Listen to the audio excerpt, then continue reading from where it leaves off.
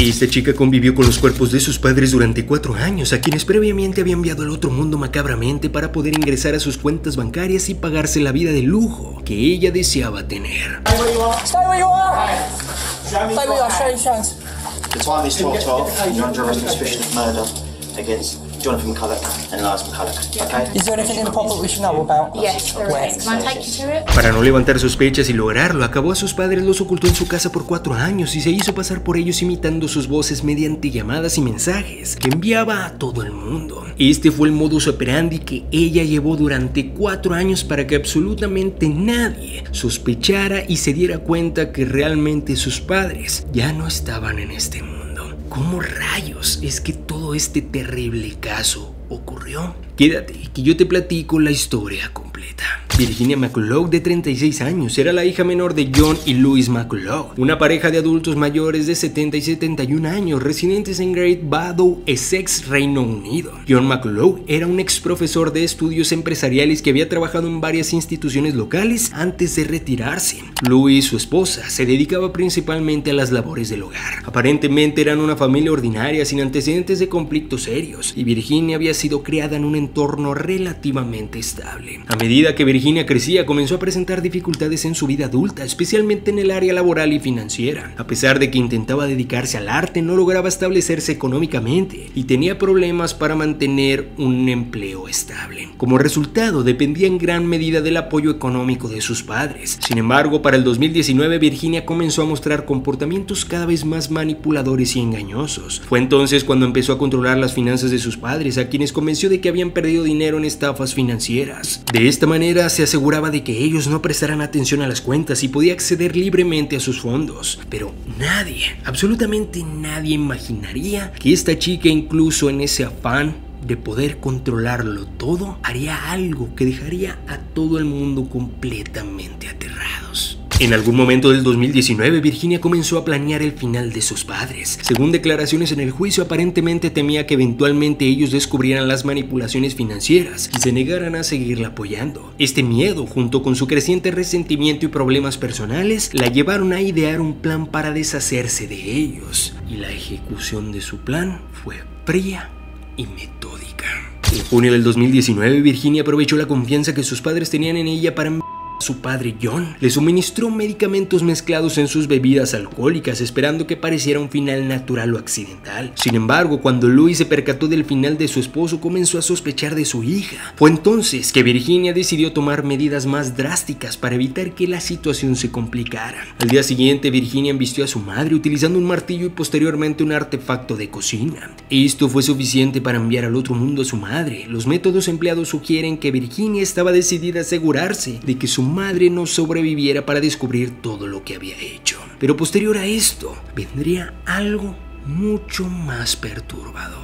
Tras el horror, Virginia enfrentó el desafío de ocultar la evidencia y de esta forma evitar levantar sospechas. Con un nivel de frialdad alarmante, construyó una especie de tumba improvisada para su padre en el estudio de la casa, utilizando bloques de mampostería para sellar el cuerpo en una estructura casera. En cuanto a su madre, optó por envolverlo en un saco de dormir y guardarlo en un armario. E increíblemente, durante los siguientes 4 años, Virginia convivió con ellos como si nada hubiera pasado. Pero lo peor de todo es que para que nadie sospechara que sus padres ya no estaban en este mundo, comenzó a imitar sus voces tanto del papá como de la madre, y de esta forma responder las llamadas o los mensajes que recibían sus padres. Dime si no, esto es una completa, pero una completa locura, familia. Para mantener la ilusión de que seguían en este mundo, respondía mensajes y llamadas telefónicas haciéndose pasar por ellos, imitando incluso sus voces cuando hablaba con amigos y familiares. Gracias a esta habilidad logró evitar que las sospechas aumentaran, manteniendo a raya a las personas cercanas a la familia y asegurándose de que nadie indagara demasiado.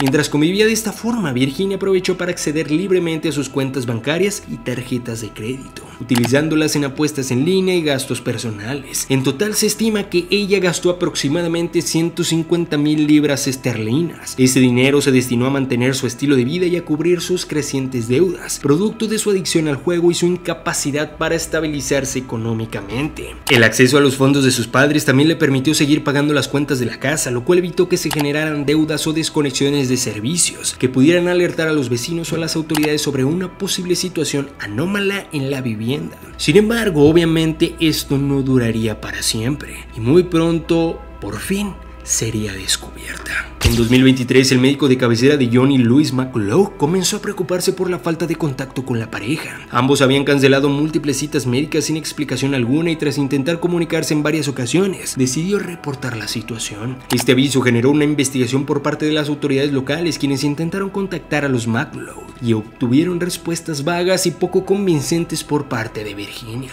En un intento por encubrir la situación, Virginia alegó que sus padres estaban de viaje y regresarían en octubre del 2023. Sin embargo, esta explicación fue insuficiente y las autoridades solicitaron una orden de registro para ingresar a la vivienda familiar y verificar la situación. De esta forma fue que finalmente el 15 de septiembre del 2023 la policía ingresó a la casa de los McCulough en Great Barrow. Durante el allanamiento, Virginia confesó todo lo que había hecho y guió a los agentes hasta los lugares donde había ocultado la evidencia. He aquí una prueba de ello. Behind the bed, but back next to the sink. Cheer up, at least you caught the bad guy.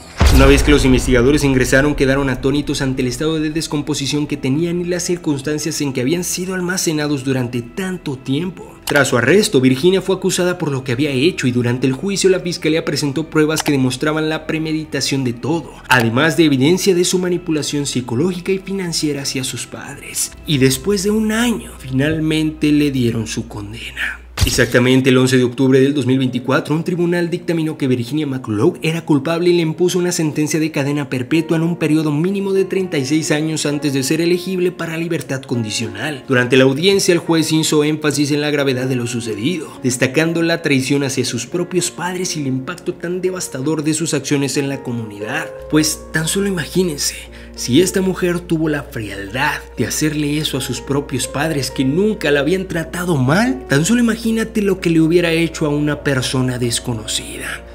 Sí, mucho, pero mucho más aterrador de lo que tú o yo podríamos imaginarnos. Qué bueno que esta mujer está ya detrás de las rejas y esperemos que nunca más vuelva a salir. El caso de Virginia Mcculough tuvo un profundo impacto en la opinión pública, generando consternación y repudio en todo el Reino Unido. Su carácter manipulado, el engaño prolongado y la brutalidad de lo sucedido han sido temas de discusión en medios y redes sociales, donde se cuestiona cómo alguien pudo mantener este tipo de secreto durante tanto tiempo.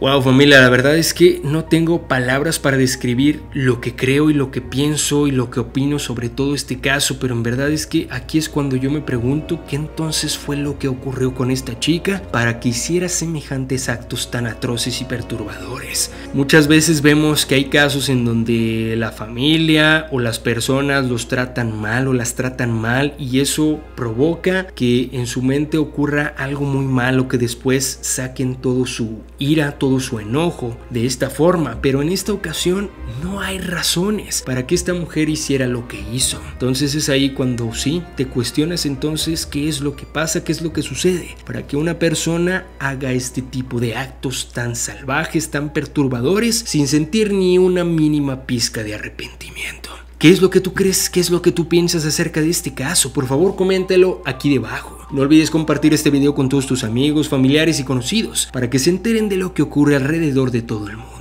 Te invito a que me sigas en todas mis redes sociales que te dejo aquí en pantalla: Facebook, TikTok, Instagram y YouTube. Te recuerdo que subo videos todos los días a las 8, 8 y media o 9 de la noche con casos e historias completamente nuevas que seguramente no conocías. También a las 10 de la mañana y a las 3 de la tarde les subo casos e historias que probablemente ya subí tiempo antes, pero que si tú eres nuevo o nueva en la página seguramente no habías visto, para que te quedes muy pendiente. Te invito a que me sigas en mi otro proyecto de redes sociales que se llama Archivo Extinto. Me puedes seguir por Facebook, TikTok, Instagram y YouTube. Por allá estoy explorando lugares abandonados en búsqueda de todo lo paranormal. Lugares malditos, lugares embrujados, lugares abandonados donde lamentablemente ha ocurrido alguna tragedia y que hoy en día todo lo paranormal hace que nos deje completamente aterrados. Te invito a que me sigas por allá y también te invito a que me sigas en mi cuenta secundaria como Soy Kevin Barranco en Facebook y en TikTok, donde estaré subiendo muy pronto un nuevo contenido donde les relato películas, documentales, cortometrajes, entre muchas otras cosas más que seguramente te pueden interesar. Ahora sí, sin más que decirles, familia, yo soy Kevin Barranco y recuerden, agudiza tus sentidos, ponte en alerta, que el terror del mundo está siendo descubierto. Nos vemos muy pronto en otro video, familia. Ahora sí, ¡vámonos!